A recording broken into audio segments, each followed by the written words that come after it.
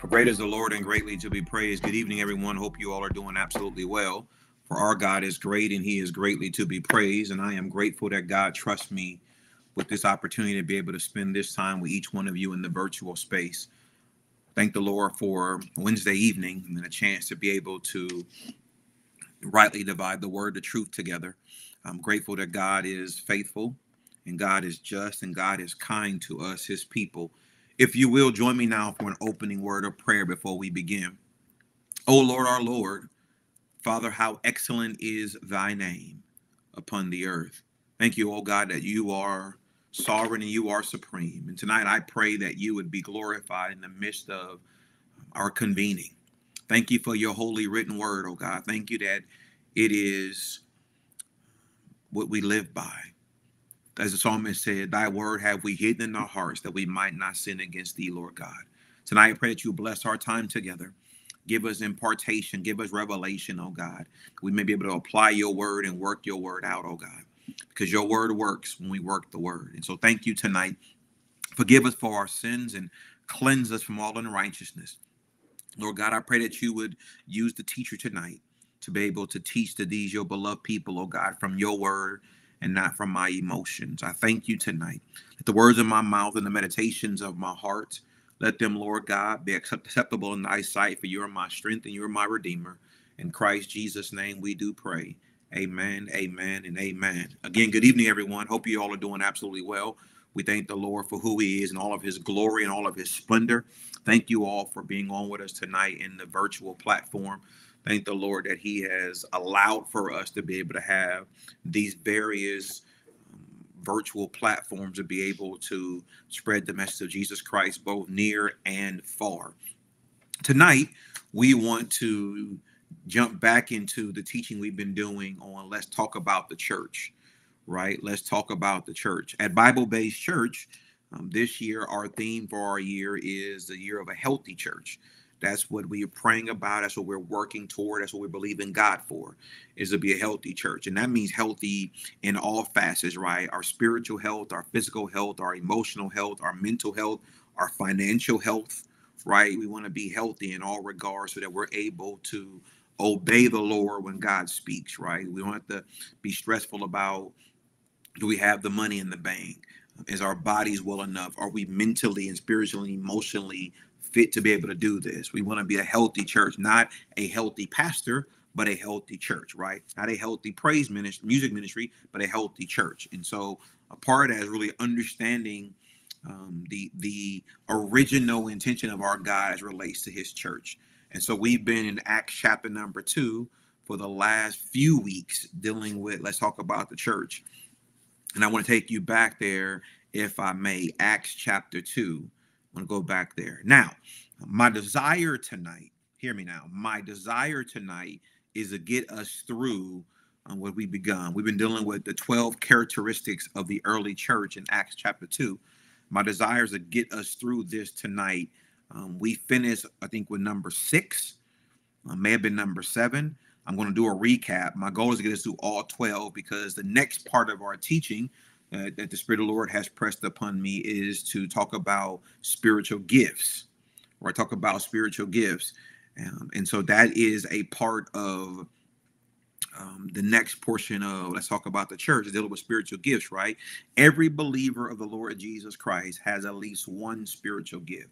I'll say it again. Every believer of the Lord Jesus Christ has at least one spiritual gift.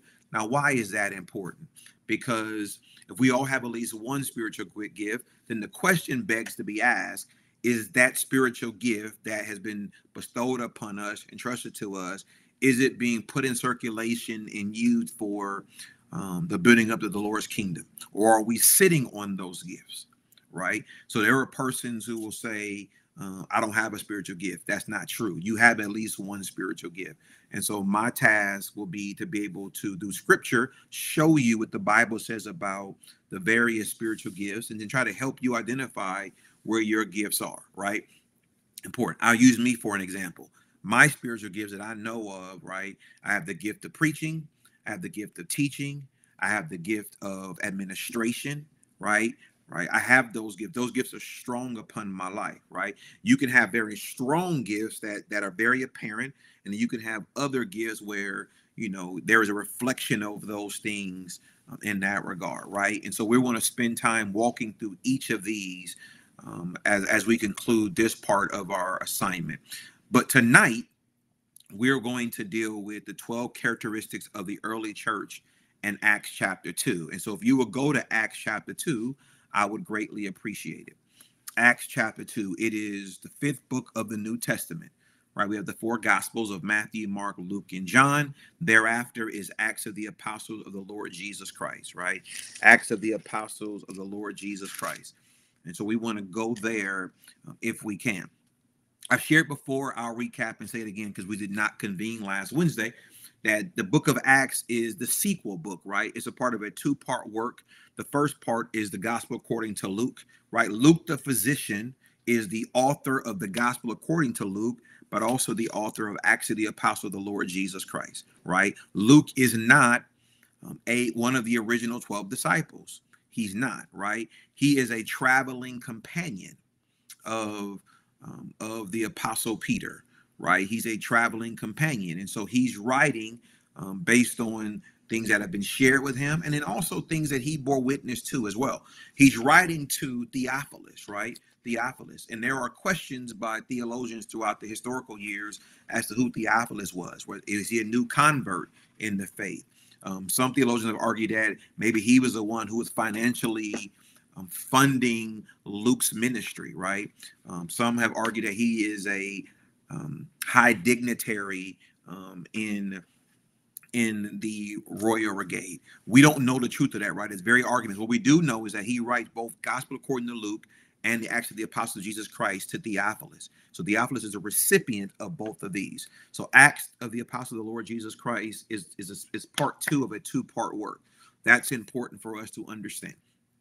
Actually, the Apostle of the Lord Jesus Christ is a historical book, right? That's important to know. In the Old Testament, right, there are varying books. There are various books that equate to being the historical books. And I think that's important. So when you look at the Old Testament, right, from the book of Joshua all the way to the book of Esther, those are known as historical books, right? So from the book of Joshua to the book of Esther, those are known as historical books, right? Remember now, I told you this before, the Old Testament is broken down as the first five books of the Bible, right, which is the Torah, the books of Moses. Then you have the historical books. Then you have the writings of the poem. And then you have the prophetic books.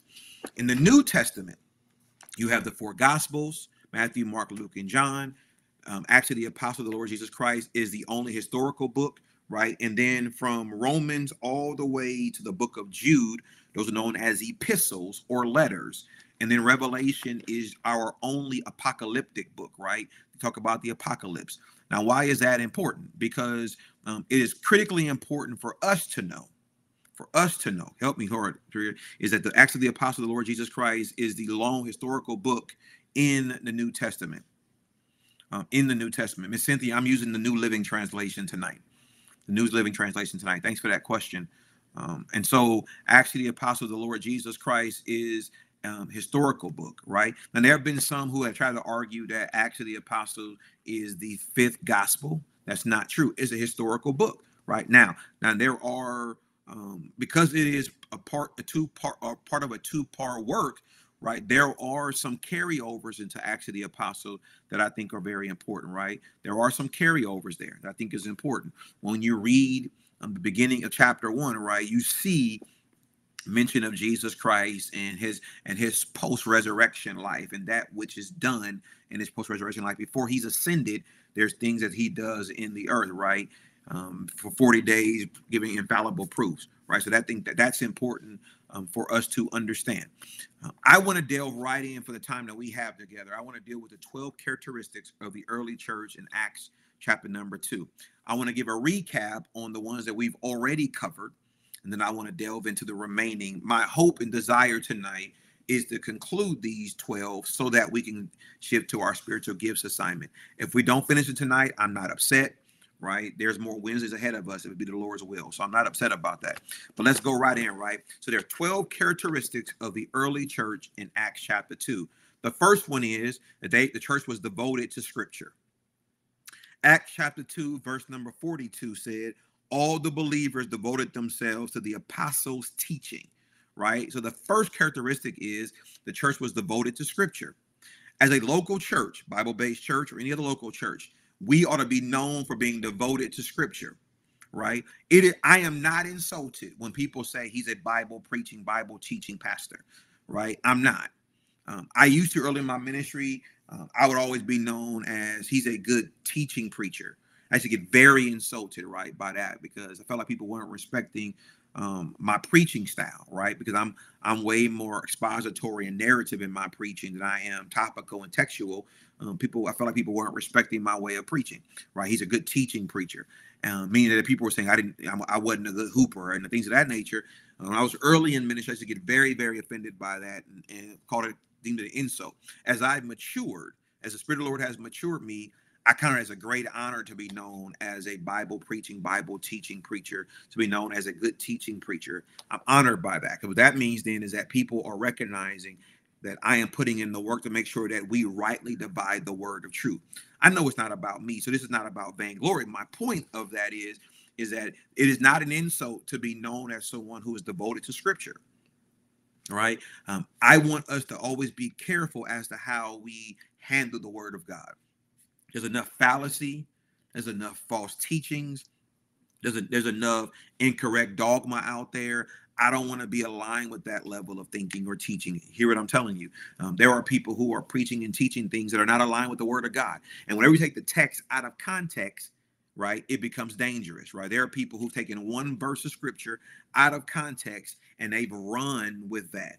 And now you have people in dangerous situations. In the early Black Baptist church, when a woman got pregnant out of wedlock, they brought her in front of the church to scold her, and she had to apologize to the church, and the church then made the decision whether they would restore her. They never dealt with the man. But where does that come from, Pastor D? That comes from them catching a woman in the act of adultery and bringing her to Jesus and asking, what should we do? They taken that out of context and they created that into the church. And there are people who have been wounded by that act in church, and they've left the local church and they hate God because of that treatment. Well, when you have biblical illiteracy amongst the people, you do things that have no earthly idea. They say, wives, submit to your husband, right? The Bible does say that, but that's an incomplete statement, right? There's more that the Lord said. Husbands, love your wives, even as Christ had loved the church and gave himself for it, right? It says wives to submit to their own husband. It does say that, but so much is said before and after that. It has to be read in totality. But what's happening is we're taking that one verse and now we use that verse to dominate and be dictators over our wives and women of God. Because again, biblical illiteracy has created problems in the church. When you're devoted to scripture, then you know that a trained student of the word of God does not just read one verse and finish it. You read the pretext of the text, read the post-text of the text, then you cross-reference the text. Right? You don't just read Acts 2:42 and that's it. No, you read before that, you read that, and you read after that, right? Because that's important to understand. What was going on before that verse? What was being said? What's the tone and the tenor? What's the geography of the location? Who's the one speaking? Who's the audience being spoken to? What's the time setting of what's going on? All of that matters. That's not just for the preacher to do, that's for the Christian to do. So that the early church was known as those who were devoted to scripture. We want to be known to be devoted to scripture, to be devoted to scripture. And let me say this to each of us tonight. This is so important for me to say this. I feel it's heavily in my spirit. We must mature to a place, a place and a walk in our faith with the Lord, that we're able to have ears that are attentive to and quickly turned off to teaching that is either aligned with God's word or not aligned with God's word, right? We got to discontinue this practice of texting and sharing snippets of sermons because you felt like it was this person said something good. Saying something good, I mean that you actually said something biblical. Help me, Holy Spirit, tonight. I'm going to get in trouble tonight, but I'm ready for it. Saying something good doesn't mean you said something biblical. right? We got to be careful. I grew up in church where the preacher would bark the pulpit and proclaim the word of God, and the word of God did the work. The word of God touched the lives. The word of God changed the lives. The word of God saved, right? Now we got preachers doing all kind of antics in the pulpit, right? Getting their hair cut in the pulpit and walking across the pews. And I saw a clip the other day, a preacher this past Easter service had this whole rendering where the men was carrying him, put him actually in a actual casket, was to be symbolic of Jesus in the tomb, right? It's all this stuff. Right. If you preach the text properly, the text will give you the visual understanding. I don't have to get myself into a casket, put my life on the line and try to make a point. But when I make it about me, I do these type of things. Right? There are men and women of God in your local cities that are putting in the work in their study, stand before God's people to rightly divide the word of truth. And we give them no ear because we've gotten so caught up on television evangelists, right? And what they're saying. And most of this stuff don't even make sense at all. We'll be more faithful to somebody we see on TV whom we have no connection with than a local setting. And we have to understand the early church was devoted to scripture. Number two, the early church was devoted to fellowship. Again, Acts chapter 2, verse 42. It says, and to fellowship. So all the believers devoted themselves to the apostles' teaching and fellowship. Brothers and sisters, hear me loud and clear. If you are a believer of Jesus Christ, if you profess to be a believer of Jesus Christ, it ought not be a tedious task for you to be found in fellowship with other believers of Jesus Christ, right? It should not be a burden for you to have love for your brothers and sisters in the Lord. It should not be a burden for you to have love for your brothers and sisters in the Lord. Are you hearing me? Are you hearing me tonight? We must be careful in this regard, because what's happened is that we find every reason, right, not to be in fellowship, right? The Bible says, forsake not the fellowshipping of the saints, right? We ought to be known for being in fellowship. We ought to be known. If we say that we are children of God, that means that we're part of the same family. We're part of the same family, then therefore we ought to be happy to be in fellowship one with another. We are kingdom citizens. We are sons of God. That word sons is not gender specific for males only. We are sons of God, right? We are children of God. We are kingdom citizens, kingdom representatives, and therefore we ought to be known for being devoted to fellowship, right? As a believer, it is discouraging when you overhear believers at war with other believers. It ought not be so. The Bible declares in Psalm 133, verse number 1. Psalm 133, verse number 1. Behold, how good and how pleasant it is for brethren to dwell together. Hear me now, in unity, right? So the early church was devoted to fellowship. Number 3, I'm just recapping that we covered so far. The third thing is they were devoted to breaking bread. The Bible says it again, Acts chapter 2, verse 42. They were devoted to breaking bread. They were devoted to breaking bread. Are we devoted to breaking bread? The Bible says here to sharing in meals, including the Lord's Supper. So it wasn't just the Lord's Supper, it was including the Lord's Supper. That means that they were devoted to the Holy Communion, but also to actually having meals together, right? Actually spending time together, right? There's something when Jesus is preeminent. When Jesus is preeminent.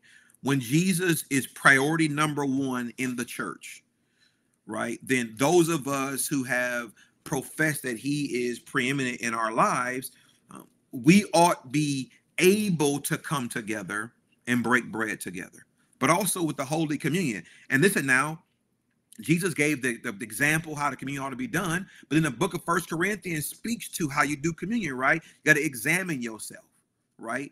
If you have aught with your brother, go reconcile those matters, right? You should not be coming to the communion table knowing that you have matters unresolved with your brothers and sisters, right? So they were devoted to scripture. Help us tonight, Lord. Devoted to fellowship, devoted to breaking bread. Number 4, they're devoted to prayer, right? Let me ask a question tonight just for you to hear me, because you can't respond in the virtual space to a point where I can hear you, but I want to say it. Has the church walked away from prayer? He says here, and to prayer. Again, Acts 2:42, and to prayer. Has the church walked away from prayer? Have we become so accustomed and so routine in our gatherings that we don't believe in prayer no more? And I'm not talking about just somebody getting up there just saying a few words, it's calling it prayer. I'm talking about actually believing in the power of prayer. In the power of prayer. When I was under Pastor Walker, he would say, much prayer, much power. Little prayer, little power. No prayer, no power. Right? We can say these things, but do we actually believe that? Jesus says in the book of Matthew, chapter number 5, dealing with the model prayer, he says, when you pray, not if you pray, but when you pray, go in your closet and shut the door. There's an expectation that the believer has a prayer life. And let me go a little bit further than this. A little further than this. This is important to know now. Important to know. If the belief, I'm sorry, that should have been Matthew chapter 6, not chapter 5, dealing with the model prayer, chapter 6. But let me say this now. If you have your own personal prayer life, and I do as well, when we all come together in one unified location, it ought not be hard for prayer to continue because we've all come in having had our own personal time with the Lord and we know how to pray. Lord, help us with leaders who don't know how to pray, with people who don't know how to pray, right? Prayer is a dialogue between me and my Father, right? But let me say now, it's not a monologue where you dominate the time, right? Where you just spend time. And let me hear you, Holy Spirit. Listen to me. Begging cannot be defined as praying. It was in my spirit. I got to say it right. Begging cannot be defined as praying. You could be begging to I'm praying to the Lord. No. Does your prayers align with his word? 1 John 5:14. Right? You hear me say it all the time. 1 John 5:14. And this is the confidence that we have. We ask anything in his name according to his will. Very important now. According to his will, he hears us. Listen now. Prayer is not me just throwing things at God and say, Lord, do this. Lord, no, that ain't prayer. Me saying, God, you better get them. That ain't prayer. You don't use prayer as a way of dealing with somebody. God, go deal with. No. You don't send God like that, right? That's not how prayer is. And the problem is people have taught us through many antics in church the wrong way to pray. We go to God, Lord, I'm believing that you're gonna bless me with a brand new car by Friday. That's your prayer, right? I'm gonna believe God, you're gonna make me debt free. Hold on now. Why would God make you debt free, but not teach you how to be disciplined?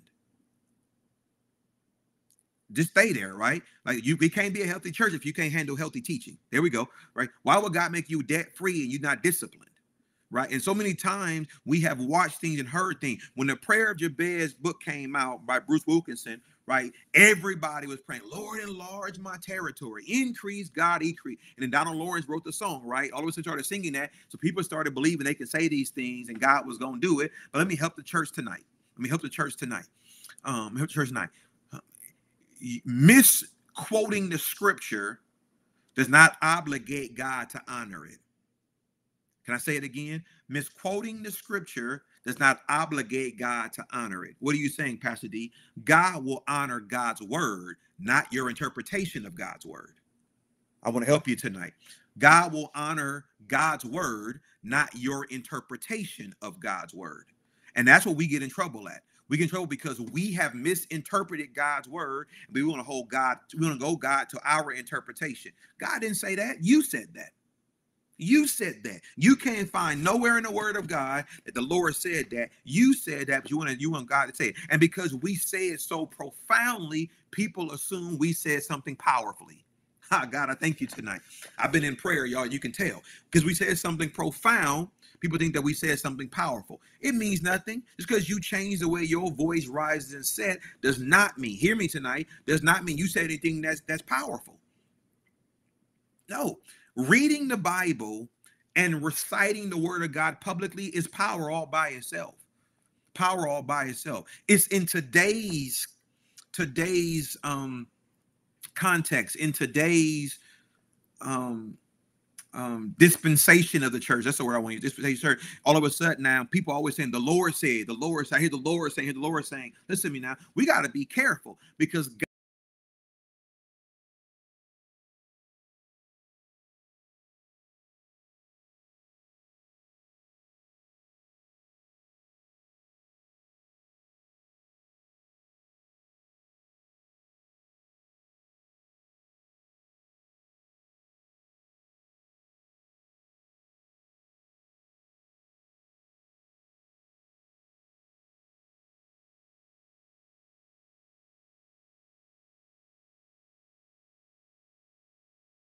Go. There we go.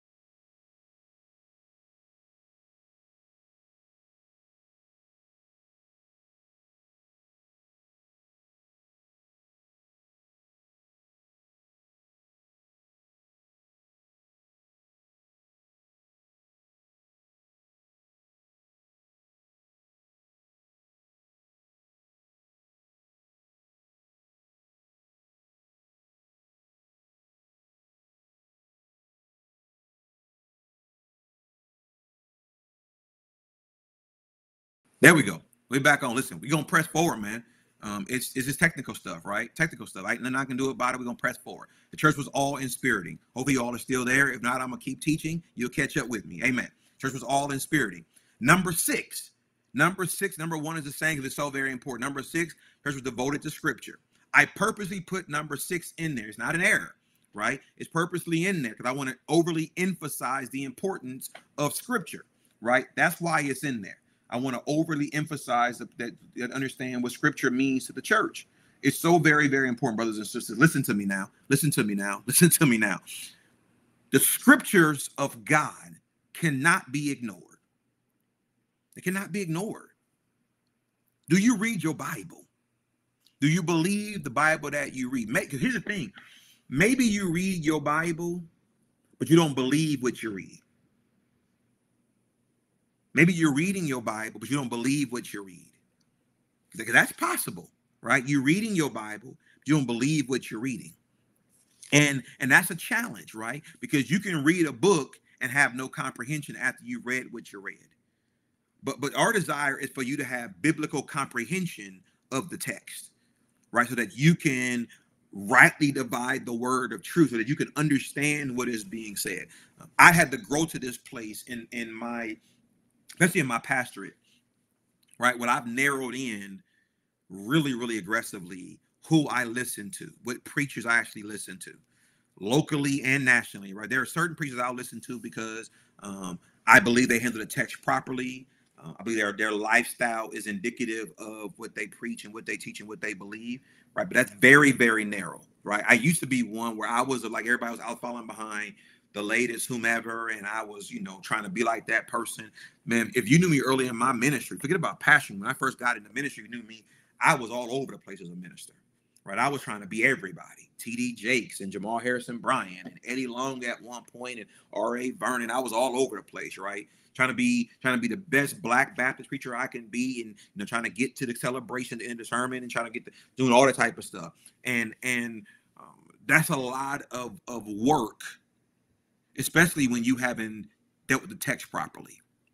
And I was doing all these things and spending all this time in study and putting together my manuscript to go preach. And when I felt like the people weren't responding accordingly, I quickly went to the hoop because I knew the people was going to respond to the hoop. And what ended up happening is not only was the Spirit of God convicting me heavily because I wasn't saying what he was telling me to say, but people who were mature in the faith, mature in the scripture, began to call me out as well. In love, of course, but they would say, look, brother minister, you got to get back to the Bible. Get back to the Bible, right? Because I was doing so much to try to get the responses of the people, right? Trying to get the amens. Because in the Black church, we are a call and a response, right? I say something, you say amen. I say something, you say hallelujah. And when that becomes your motivation, right, you don't really care about good biblical teaching as long as you get the response you wanted. Then COVID happens, right? Fast forward, COVID happens. Every preacher now is preaching basically to a screen, whether to an empty sanctuary and a screen. in front of a computer. And so now you're not getting the loud amens and the loud hallelujahs. And those who are committed to biblical literacy, not illiteracy, people who are committed to preaching, thus said the Lord. And there are a lot of local preachers who are doing that, preaching God's word the right way. We then had to lean in on what we knew, which is preach the Bible. Everything else is out now, right? You can't be walking all over the pews and laying all over the pulpit. And no, you got to preach.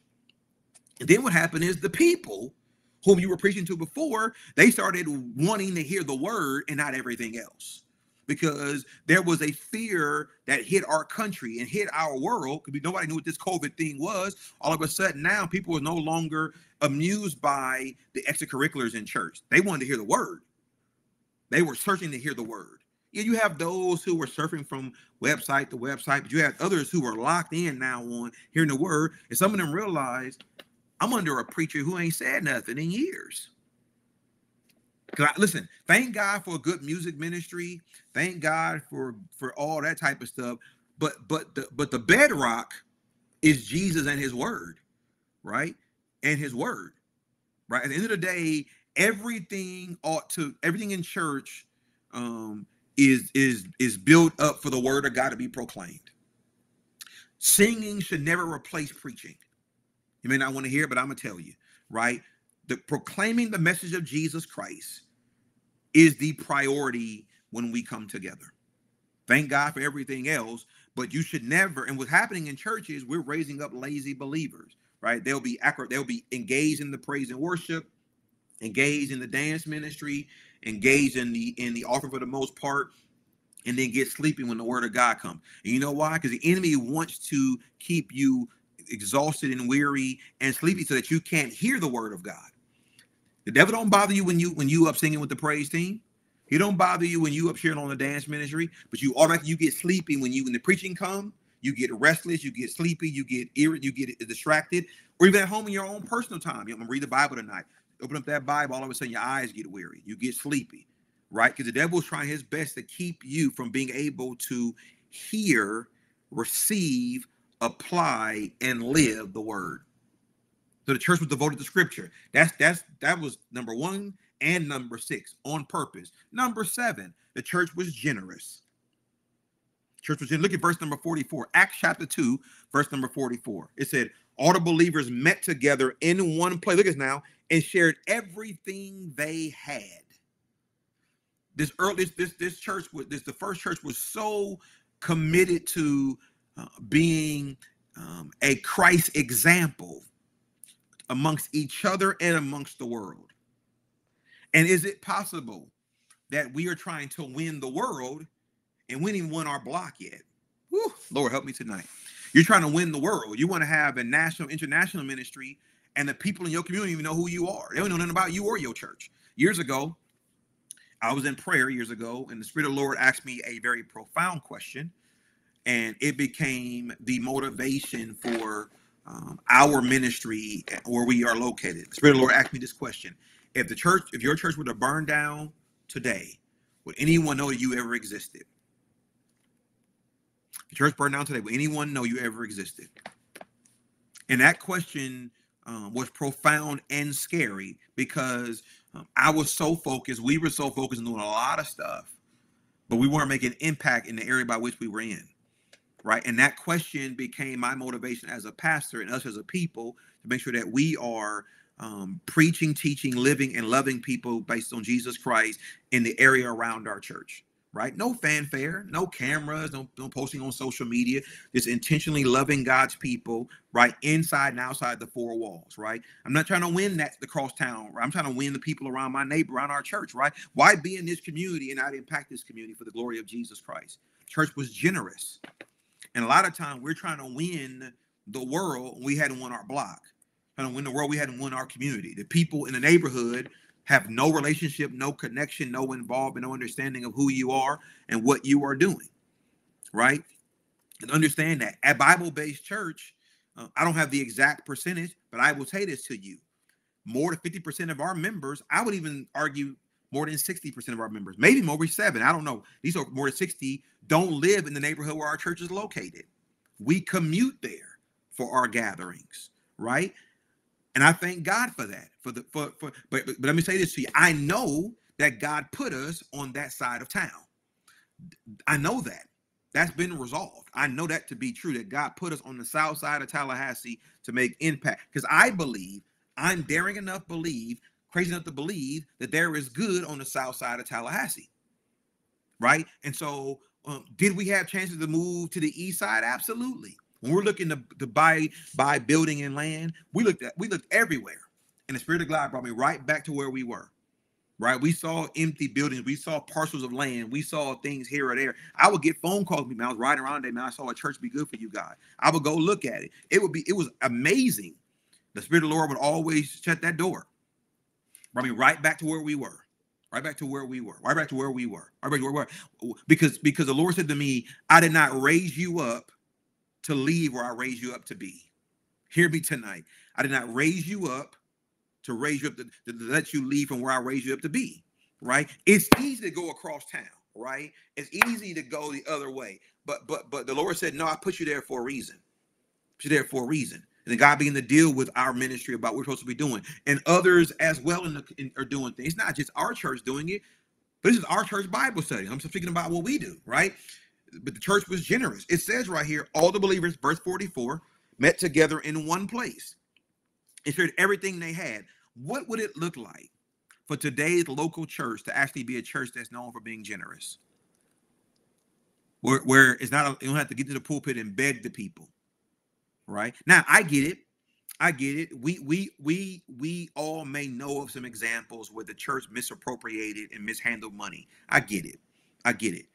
But let me say this to you. It's unfair and it's immature of you to indict every Christian church off of the misbehavior of one or two Christian churches. And yet we do it, right? It's like it's not fair for you to define all preachers off that one preacher's mishap. And yet we do it, right? And yet we do it, right? We're supposed to be generous, right? The Bible says the Lord loves a cheerful giver, right? We ought not be stingy in our giving.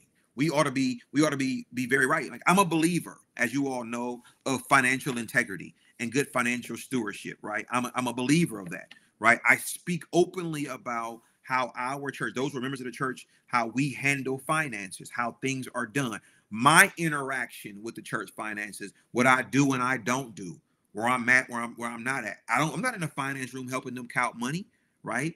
When that door locks and they're in there counting, we have a team that does that. Right? I don't go in there, right? There's a camera that's in that room, pointing in that room, watching them do that. So we have accountability that takes place, right? We have bank accounts that show that monies are being deposited and then being used properly, right? We've never had an indictment made against our church for financial impropriety, right? Our bills get paid, right? Payroll is made on a regular basis. Even during COVID, my desire was everybody who gets paid at the church kept getting paid at the church. No one went without payment during COVID. Thanks be unto God for his provision and for the vision God gave. We run the church off the Joseph principle. We have stored up in the years of surplus compared to the years of famine. When COVID came, COVID was famine, right? Because some churches had to shutter their door because they were not able to financially maintain. That wasn't our story. That wasn't our story. And not because Pastor D is such a great businessman. Thank God that I have some business acumen, but because we heed the voice of God, because number 4 is we're devoted to prayer. So when we devoted to prayer, when we heard God speak, we responded accordingly. I'm not the pastor who has a church credit card in my pocket. I'm going out there and mishandling money. We don't do that. If we say we gonna use this money to put a new doorknob on the door, when you come next Sunday, you gonna see a new doorknob on the door, right? I've been in church my entire life. I've been a part of many building funds, right? And some of you can laugh and say, and we get to see a building get erected, right? It's funny, but it ain't funny. Because what happens is people start asking questions, where the money going? And so all of a sudden now you up there begging the people every Sunday, and the people stop giving because they don't see no accountability. Right? Scott Beagle is the founder of Faith Radio, right? Heaven 1450 AM, right? And I think it's AM FM station as well. But Scott Beagle is the founder of Faith Radio here in Tallahassee and the surrounding area. And Scott Beagle is known for giving this quote. He said, "People don't give to maintenance, they give to ministry. People don't give to maintenance, they give to ministry, right? When people give to ministry, they entrust you to maintain how things are supposed to be done, right? And so when people give to the ministry, they're trusting us to do right by the monies that's been raised.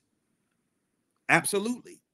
Absolutely, right? The Lord loves a cheerful giver. We ought not give grudgingly. We ought not give with attitude, right? We ought not be mad about giving. Those monies are necessary, right? There's two parts of the church, local church. There's the spiritual and there's the administrative, right? The spiritual, the administrative. The spiritual is you come in on Sunday morning for good church service, of Sunday school and worship service, for Bible study, right? For our small groups, for our rehearsal. That's all the spiritual. The administrative stuff you don't think about, right? Somebody got to pay the bills. Right? Payroll got to be met. We got to pay utility bills, right? We got to make sure that we keep the grounds maintained, right? We want to make sure that we have money in the money market account. We want to make sure that when we do renovations, that we have the money to be able to cover those type of things, right? We want to make sure that we can say that we're debt free and be honest about those type of things, right? That's administrative, right? When we have police officers coming for our New Year's Eve service to canvass our parking lot and our land, they got to be paid. When we're doing these community events and we bring in police officers to help us block off street, they have to be paid. That's administrative, right? You don't have to worry about that. That gets done. That's the part of the church nobody talks about, right? Those things be good. When you come in there, hit that light switch, them lights come on, somebody had to pay those bills. That's administrative. That's administrative. Right? When you go to the bathroom and you look for some toilet paper and it's there, look for some soap and it's there, somebody had to buy that stuff. That's administrative, right? That comes from being cheerful givers, tithe paying, seed sowing, offering giving, right? Those things are important. The church was generous. It says right here, they got together in one place and shared everything they had. Those who had a lot brought it in, and those who had nothing were able to benefit off of that. So go a little bit further. Number 8, the church was evangelistic. Help me tonight, Holy Spirit. Church was evangelistic. Church was evangelistic. We come in to be fed the word of God, and we go out to work that word. We come in for fellowship and to be fed. We go out to work. When you come back, the next time you come back in there, right? Let's say you come on Sundays and you leave, come back next Sunday. You ought to come back the next Sunday close to being on empty, because you've been out there working off that word you received. You're out there working in the vineyard. You're out there being a laborer, right? You're out there being used of the Lord to do great and mighty things, right? The problem is we're raising up spiritually obese believers. We're raising up spiritually obese believers. What does that mean, Pastor D? People who just come and just eat the word, eat the word, eat the word, eat the word, eat the word, but they ain't putting no work in. They ain't doing nothing. They just eating, just eating, just eating, just eating, just eating, and they ain't doing nothing with the word they're eating. They're not sharing it with nobody. They're not applying that word to their life. They're not reading their Bible. They ain't doing nothing with it at all. You talk to nobody about Jesus at all. Not even people in your household has ever heard you talk about Jesus Christ. None of it's happening. None of it's happening. None of it's happening at all. At all. Pastor say, I give you a time. I want everyone y'all to invite at least one person to church. You get real nervous, right? You get up on Sunday morning, right? You leave your house to come to church, and the rest of your household is still at home. Still at home. I grew up under a grandmother and a mama, right? Where you coming to church on Sunday morning. You know how it is. They tell you, I don't care what you did on Saturday night. You're going to be in church on Sunday morning, and you better be woke when you come in here. The church was evangelistic. The Bible says, he that winneth souls is wise, right? Jesus sent them out 2 by 2 to go out there, 2 by 2. At one point, he inquired of his disciples and say, what are they saying about me out there? Some say you are John the Baptist. Some say you are the prophet. Some say you are Elijah. Then he asked them, who do you say that I am? This is in the gospel according to Matthew. Peter said, you are the Christ, Son of the living God. You have spoken well, Peter. Spirit of God gave it to you, and upon this rock I'll build my church, so on and so forth, right? But he asked him, what are they saying out there about me? Well, you don't know what they're saying if you ain't going out there. The Bible says in Matthew 28, 19 and 20, go ye therefore. Go. That's a verb. That's an action. That's a requirement. Go, go, go. Not sit. Go. Not sit. Go. We're not saved to sit. We're saved to serve. You ought to be going. We put all that onus on the preacher. Pastor, my family member needs you to come to the hospital. I don't mind going to the hospital at all, but you ought to be going as well. Somebody asked me years ago, Pastor, can you come and bless my house? And I don't mind blessing houses, right? If we can work it out, happy to come. But you know what's better than me coming to bless your house? Me teach you how to bless your own house. Because you got to live there. I don't. I can come and pray over your brand new house and plead the blood of Jesus, right? But if the homeowner, hear me, Holy Ghost, if the homeowner is the one bringing in the demons, what is my prayer going to do if you're the carrier of the demons in your own dwelling? If you are engaging in ungodly activity in your dwelling that you know is counter to God's word, me praying over your house means nothing if you keep engaging in demonic activity. I know y'all get mad, but sit there.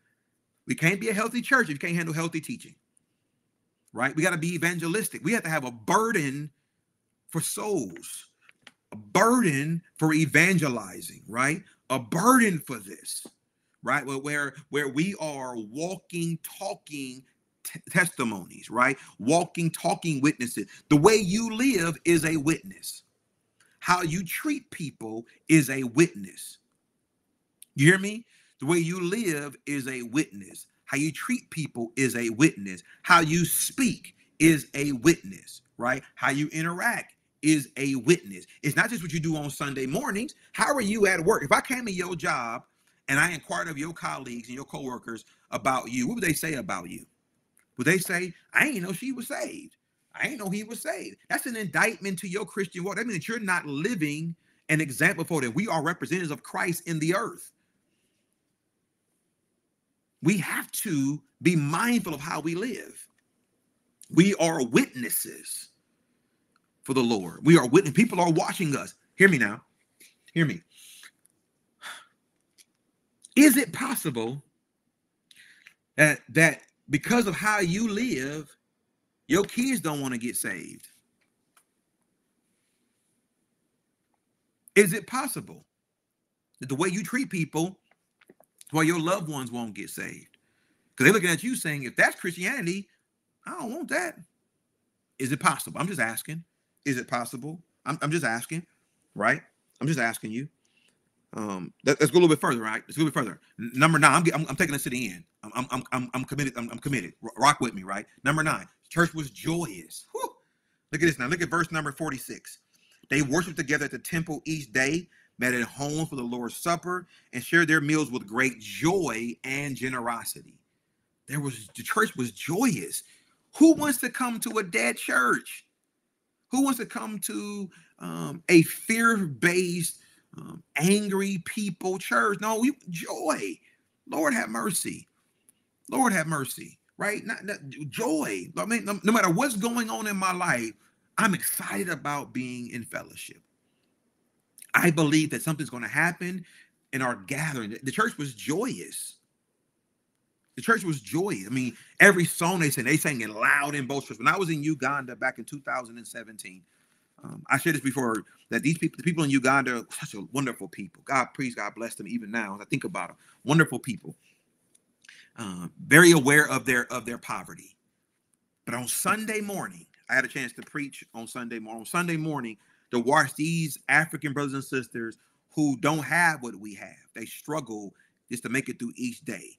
But on Sunday mornings, they put on their Sunday best. They put on their African regalia. They walk miles to come to church. We were in church for 5 hours, not an exaggeration. 3 hours of praise and worship music. This is not an exaggeration. This is awesome church, right? But they believe in the Bible. They believe in the Jesus of the Bible. They came and gave, they wanted to be in their best. And I'm talking about, they singing the songs of Zion loud and boisterous, right? Loud and boisterous. They ain't looking around to see who's watching them. They giving it unto God. But over here in the West, here in the States, right? We look around, see who watching. I don't praise like that, and I praise from within. Come on, man! Like a people. I had a chance years ago. Me and Sharita in the Tabernacle Missionary Baptist Church choir had a chance. We was at Tabernacle to go to FCI, our federal prison here, and minister there. I had a chance to preach there. The choir sang, and man, when we were walking, we came through security. They're walking us down the main pathway in the quad area to go to in the very back of the quad area is basically their community center, or where they have church at. And we're walking down this big old quad area to get there.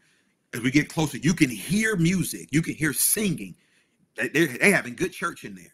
And when you walk in, if you don't know where you are, you walk in, you're in there with nothing but prisoners. FEI is a women's prison for the most part, right? Walking into prison to women, and I'm talking about loud music playing, they singing and praising and crying, and we walk in, and we come in there to have church with them, to preach and to sing them and encourage their hearts. We walked in, they didn't wait on us. We walked in enjoying, but they had already begun. The church was joyous. It's now they're incarcerated. When we leave here tonight, they're going back to their cells. During that time, those people were free in their worship. How is it that a people who are incarcerated based on crimes they committed can praise God so freely, and those of us who live free every day don't live free every day? Just want to ask that question. The choices. The Bible says with great joy and generosity, right? One of my favorite things to see on Sundays, man, God knows it is to see when our church, before we start, right, the Sunday school ends, between Sunday school and the morning service starting, and after we finished church service and the benediction, to see the saints of God in fellowship with each other. Church is over. It's been over for a while. People still hanging around talking and laughing and having a good old time. Man, I love seeing that level of fellowship and joy, right? Where church is over, it's been over, and people are still hanging around laughing and joking and conversing, and the kids are playing around. I love seeing that. To me, that is indicative of a healthy church. Yeah, we have our issues with a healthy church because people just love being around each other. Number 10, I'm getting to number 12 tonight. Number 10 is church was worshipful. All right, church was worshipful. The Bible says, I'm in Deuteronomy, number 7, verse number 47. All the while praising God. Look at that. They were with meals with great joy and generosity, all the while praising God. The church was worshipful. When we come together, shouldn't we be worshiping the Lord? But I want to indict the local church tonight if I can. We ought to worship the Lord with songs that worship the Lord. Every gospel artist should not be played in church. Every gospel song should not be played in church. I'm going to hit you with something now, because every gospel song ain't gospel centered. Even the gospel industry has become commercialized. You may not want to hear, but I'm going to tell you, right? Every song you hear on gospel radio should not be sang in God's church.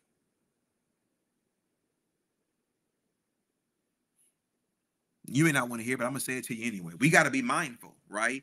That we got to be mindful how we do things. The church ought to look different than the world. Right? You don't come to church to go to no concert. This is the name of the church is. This is the church of the living God, right? People don't come in here you should not come to church to entertain people. That's not the mindset of the church. I mean, I'm going through too much to come in here and watch y'all perform. No, man. When I or the preacher of the Bible-based church bark that pulpit, in my spirit, I hear the people of God asking me a question. Pastor D, is there a word from the Lord? In my spirit, I hear that. Right? So throughout my week, when I'm studying and preparing and writing my manuscript and praying and studying and preparing and writing and praying, that question rings in my ear. So when I bark the pulpit on Sunday mornings, or I'm out doing itinerant preaching assignments, I'm not preaching somebody downloaded sermon. I've been in God's face. I heard God speak. The word of God, listen to me now, the word of God never gets stale. This is the bread of heaven. It don't get stale. Even if you don't read the word of God never gets stale. Never gets stale. Do the songs that we sing in church actually get a heavenly response? Or are we just singing because it's the popular songs out there, so we're going to bring it to church? No. Do these songs actually move heaven? Does the Lord know that these songs we sing in actually are about him? Because now songs are no longer now saying anything about Jesus in the songs anymore. They're not even scripturally based anymore, right? It's just a good beat, right? But are we actually saying anything? The church was worshipful. The Bible says, all while praising God. While praising God. If I sit through one church service, whether at Bible-based church or anywhere else, I would hope that I hear the name of Jesus mentioned. I would hope that I hear the word of God proclaimed, where I can actually follow along with the preacher. Let me go a little bit further. I know when I preach, I like to, I'm narrative at times, or I'll give a story, right, to make the text proper. Because I'm a believer. Take the saints to Jerusalem, and then bring Jerusalem to the saints. Like how does like make them understand what the Bible is saying, then help them comprehend how does this apply to my life. Like you got to know how to do that as a preacher, right? The Holy Spirit helps you in that regard. But nobody comes and sits under a 30 to 40-minute sermon by Pastor D or the ministerial staff to hear us give our opinions about stuff. I didn't come for you to preach for 30 minutes about politics, right? I didn't come for you to give me your opinion on what's going on in sports. You may use it as an example, but I don't want to hear about that. I want to hear, thus saith the Lord. What is God saying? And sometimes what happens is because preachers are ill prepared, they're just shooting from the hip saying stuff. Let me finish 11 and 12. I'm almost at that time, right? Number 11, the church was reputable. Woo.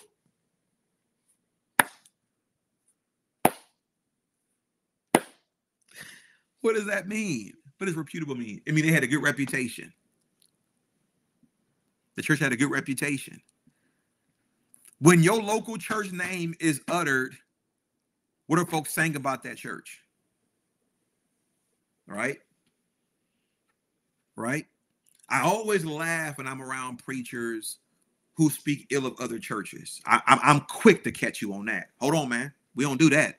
Don't even be around me with that type of stuff.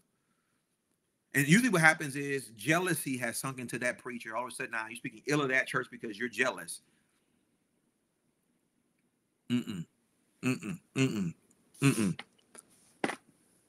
What's the reputation of that church? What is that church known for? Because guess what, brothers and sisters? That church is known for something. It's known for something. This church here had a good reputation. Good reputation. Let me go a little bit further. The reputation was not based on Peter. It was based on the people of God doing the work, doing what God required of them. A lot of times we put all the pressure on the pulpit. But what about the pews? What about the parking lot? What about the pavement? Right? What are we doing as a people? As a people. Shame on us for being children of God and come to church and sit still on God when God been good all week long. Shame on us. Shame on us. And shame on us in the pulpit, in the choir, and in the praise team for coming in with the motivation trying to move the people. The audience is vertical. If the vertical is pleased, the horizontal can sit still all they want. But what's happening is we're trying to move the horizontal. We've ignored the vertical. Help me tonight, Holy Spirit. They had a good reputation, man. They was known for something. Lord, help us tonight. That name meant something. That church over there, man, they preach the word of God over there. That church over there, man, they're blessing the community for the name of Jesus Christ. That church over there, right? They're doing some amazing things. That pastor, no, man, he ain't known for that type of lifestyle, right? No, she ain't known for that. That pastor, that over there, no, man, They do right with the money. Over there, Jesus is preeminent. Over there at that church, right? Right?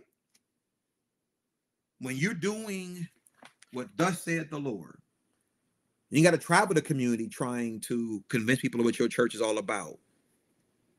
It's there. Here's why. Here's why I can say that to you. Because number 12, the 12 characteristics of the early church in Acts 2 is number 12. Ready for it? I'm going to give it to you. Ready for it? Number 12 is this. Church was growing.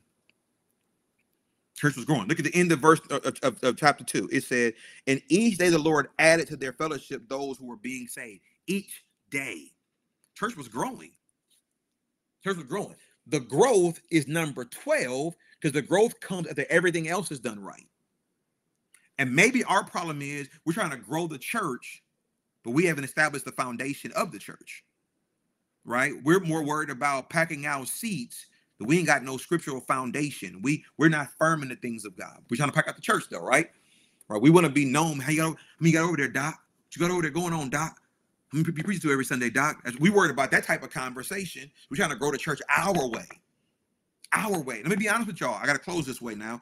I went through this season, especially during COVID, where I was really frustrated with what I felt like a bad hand God dealt me. God, I'm trying to be a biblically sound preacher, and I found myself doing ministry comparisons. I'm transparent as they come, right? And I was getting really discouraged, man, really discouraged about things. And the first thing the Holy Spirit told me is stop. Stop what, God? Stop whining, stop complaining, and stop comparing. Those are three things the Lord said to me. Stop whining, stop complaining, and stop comparing. Because all three of those things are self. They're self. You're whining because you feel like something. Complaining because you feel like something, right? You're comparing because you're trying to see something. It's all self. Nothing to do with the Lord. And whenever you compare your life to somebody else, it's self. The Lord said, stop. Stop. This the Holy Spirit told me. Be found faithfully preaching and teaching my word. I'll do everything else. Don't let nobody bark the pulpit of a Bible-based church who not going to commit themselves to preaching and teaching. That means the ministerial staff or any guest preachers. I don't care who the latest is. Don't bring them in this. Don't bring them into this building if they ain't committed to preaching and teaching the word of God.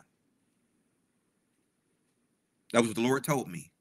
He said, be found doing, I'll do everything else. So when God is growing us tremendously, right? That's the Lord's doing. And it's marvelous in our eyes. That's the Lord's doing. That's on the Lord. He's doing that. We're being found faithfully preaching and teaching the word of God.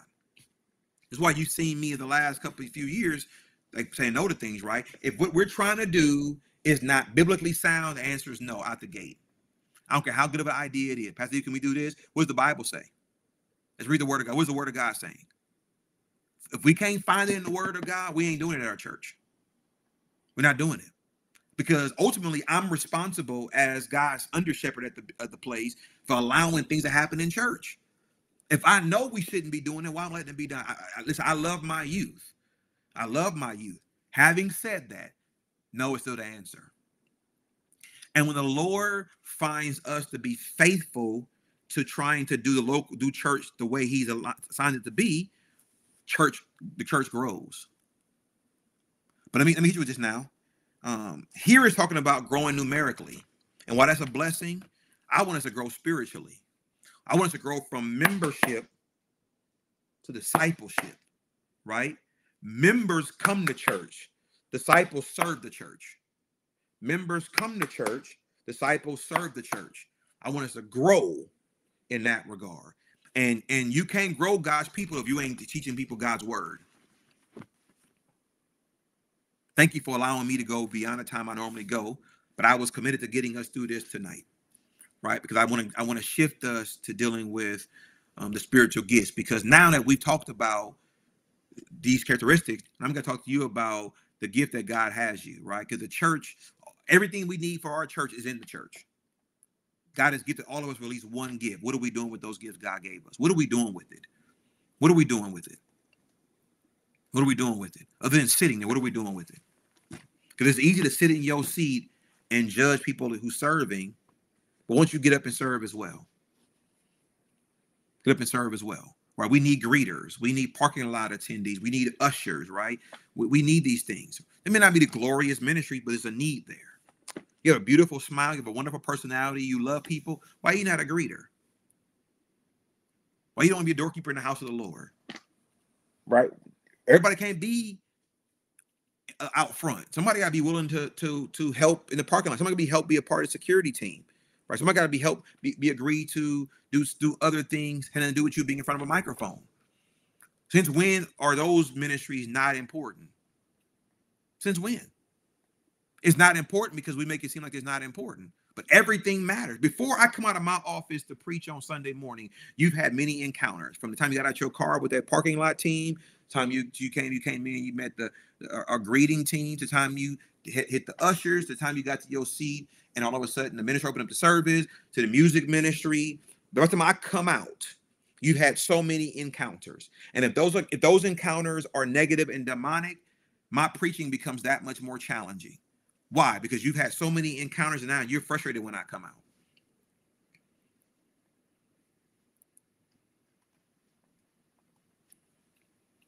Father, in Jesus' name, thank you for this teaching assignment. Thank you for trusting me as a herald of your message. Father, I pray tonight in the name of Jesus that we as a people of God would be challenged. Our assignment this year is a year of a healthy church. And I do pray, oh God, that we could be that church. But we can't be healthy church if we can't handle healthy teaching. And that means that the teaching has to challenge us and convict us and stretch us. Holy Spirit, have your way. Bless your people tonight. In the wonderful, matchless name of the Lord and Savior, Jesus Christ, we pray. Amen, amen, amen. I love you all. And thank God for each and every one of you. It's really, I mean that with all sincerity. Thank God for all of you. Thank you for being willing to stay engaged tonight. We had an earlier difficulty with our technology. We pressed through that. We went past the normal time. I like to end at a certain time. We went past that. Thank you all for staying in. Right. This is the assignment of the church. And let me just try to encourage. If there happens to be any preachers on tonight, let me try to encourage them tonight as I'm being encouraged. Remain faithful to the teaching. Remain faithful to the study. Remain faithful to the preaching. God never called you to grow a church. That's God's doing. That's God's doing. That's God's doing. As a person who struggled with this for a while in my pastorate, let me help you tonight. God never called you to grow the church. That's God's doing. Free yourself from that burden. That's not your responsibility. That's on God. God may leave your church at 25, 30, or 40, or 50 people. Be grateful. E. Dewey Smith says it this way. When they ask me, how many people you got over there you preaching to? You know he tell them? More than I deserve. If you got one member, that's more than you deserve to have. If you got one member, that's more than you deserve to have. Be faithfully found, studying and preparing to preach to that one. And if God grow you to two, thank God for that. But don't be caught up trying to be that you ignore what you're supposed to be doing. Blessings be upon all you tonight in our comings and in our goings. I thank the Lord for you. Now unto him who's able to do exceedingly abundantly above all we may ask or think, because to the power that worketh in us. To him be glory in the church by Christ Jesus throughout all ages, world without end. May the Lord bless you is my earnest prayer in the name of the Lord Jesus Christ. And remember, don't just be blessed, live blessed. God bless you all. Have a great evening.